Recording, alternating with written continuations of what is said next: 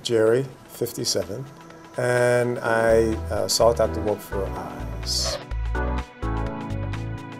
As a professional, it's a very competitive world, and whatever I can do that gives me a slight edge in terms of presentation, I'm interested in. With meeting Dr. Wulc, instantly I became very comfortable with him.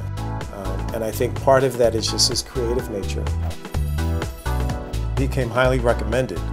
So when Nancy went in for surgery and he came out to tell me the results of her surgery, I said, I've been thinking about a couple things. And he said, yeah, I think we could do something a little bit, just to improve a bit.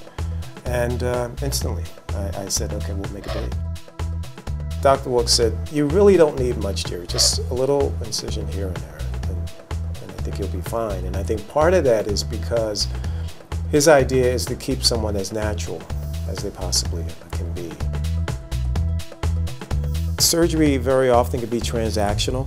I think this type of surgery is more transformative because you become a different person. I was very, very pleased with the results.